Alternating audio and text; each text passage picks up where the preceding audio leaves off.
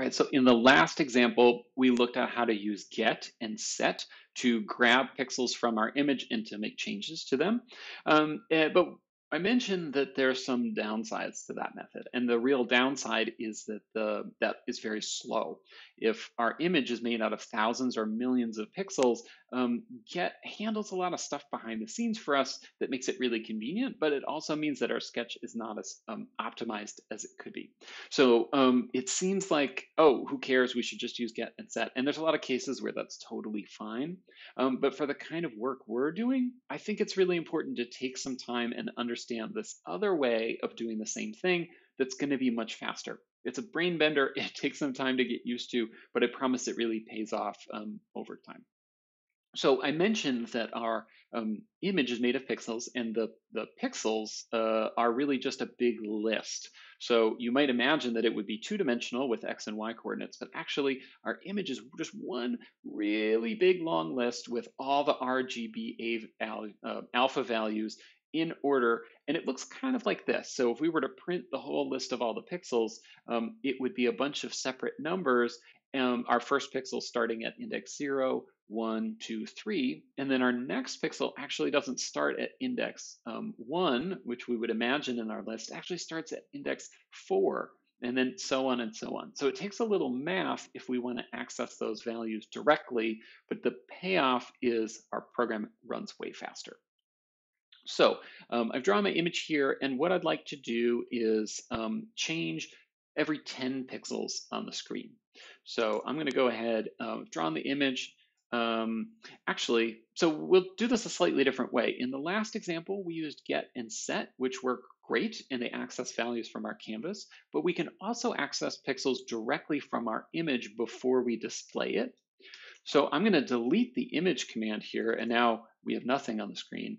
But I'm going to say, instead of load pixels,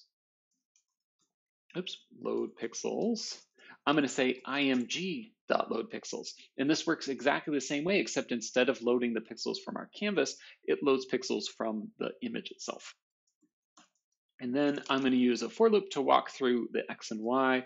So y will be start at 0. Y will be end at img.height. So it's no longer the height of the screen. Those happen to be the same here, but it's our image. And then the same for x, img.width.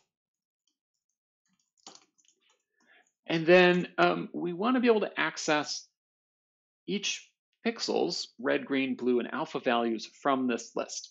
So we need to do a couple of things here. The first is, because our list is not two-dimensional but one-dimensional, we need to convert our x and y coordinate into a spot in this really long list. And there's a formula for this. It's pretty simple. And if you're going to get one creative programming tattoo, I think this is the one to get, because this is like, you're going to use this all the time. So we'll create a variable called index. And the way you do this is it's y times width, well, the image width plus x. So this moves down row by row and then moves over to the x position. Now there's one more thing that we need to add here, and that is our image, or our pixels, are each made of 4 values. So if we just use this formula, we're only going to offset by 1 value per pixel. And instead, we want to then take this, I'm going to put it in parentheses, and multiply it by 4, RGBA. And that's going to then start me at the red value of each pixel in my big list. So this looks super unintuitive, but memorizing y times width plus x all multiplied by 4, this is going to be something you're going to use a ton with this project and upcoming projects. So now that we have this index in our list of pixels, I can grab my red, green, and blue. So red then will be img.pixels at the index. And we'll just go ahead and make green, blue, and alpha.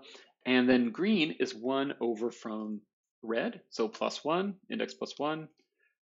Blue is index plus 2, and alpha is index plus 3.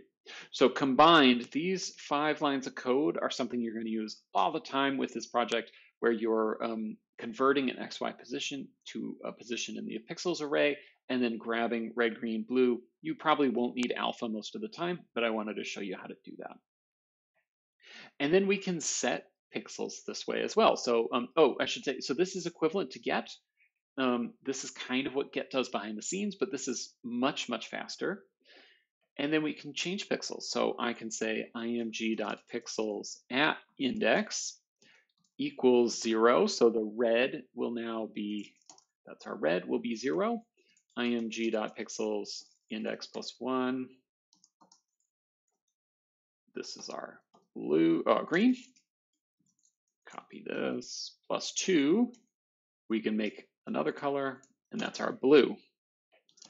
So this way we can change the red, green, and blue values. I'm going to just change also our alpha. It should already be 255, but we'll just go ahead and do that. Then once we're done here, outside of the for loop, we need to call update pixels again. And in this case, it would be img.updatePixels because we're working directly with that image. And then we can display the result. So the main difference here is that we're working with the image data directly instead of the canvas's pixels, but it would work the same way. It's just different ways of kind of doing the same thing. And so now we can see, oh, so I've changed all my pixels to blue, which is not what I wanted to do. Let's go by every 10 pixels. So I'm only modifying every 10th pixel in my image. And now, I don't know, maybe that's hard to see for you. We can make that a little brighter. Let's make it white.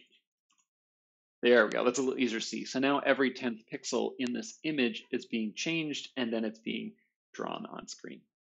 So I realized that get and set are a much more intuitive way of thinking about this because it's just easier to think in XY coordinates.